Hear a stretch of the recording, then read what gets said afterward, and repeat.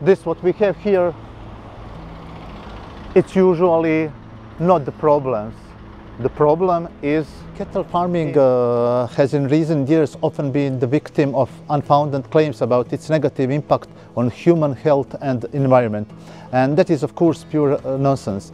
Those pushing these questionable claims forget all the benefits that cattle farming offers to humans, soil conservation, soil biodiversity and the life of microorganisms in it.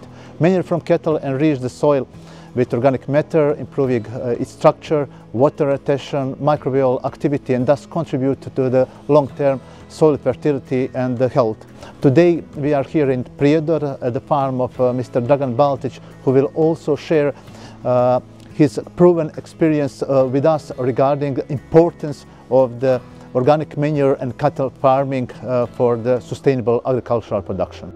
We need to add that cattle contribute to nutrient cycling, reducing reliance on synthetic fertilizers, which are often produced from natural gas. That's why cattle breeding is important for protection of natural resources. It is important for our future generations. Why to dig and destroy Mother Earth when we have solutions? Additionally, cattle breeding sustains rural economies and promotes long-term agricultural sustainability, as we can see at this farm. When we talk about soil generally, organic fertilizers increases humus content, promotes microbial activity, beneficial soil microorganisms such as bacteria and fungi thrive on organic matter, reduces soil erosion caused by wind and water, enhance water retention. Organic matter acts like a sponge, actually holding the water in the soil and preventing rapid evaporation. This is especially important in drought-prone areas, and we know very good that all Europe faces several very dry years in last decades. And what is very important, organic fertilizers prevent soil salinization, unlike synthetic fertilizers, which may contain high levels of the salt that accumulates in the soil over time. Organic fertilizers naturally regulate soil salinity, preventing degradation and ensuring sustainable productivity. To ensure sustainable agriculture and soil health,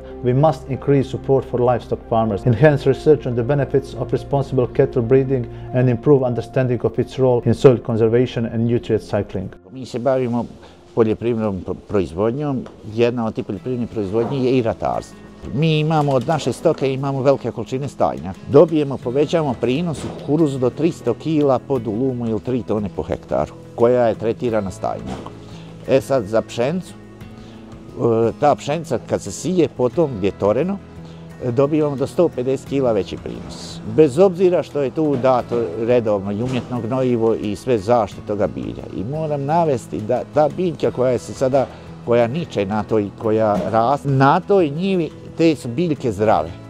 I puno su zdravije nego biljke koje su koji nije tretirano stajnjakom. Te biljke su zdrave, bolje napreduju, smanjujemo odmah, nemamo potrebe da ih tretiramo hemijskom zaštitom i mi faktički dobivamo sa tim poluorgansku proizvodnju.